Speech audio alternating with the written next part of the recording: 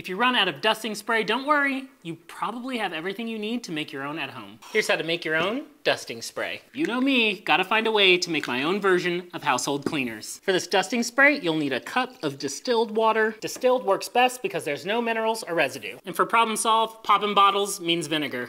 Half a cup of the vinegar, a spoonful of olive oil. Olive oil will help treat and condition your wood furniture. 10 to 15 drops of a citrus-based essential oil.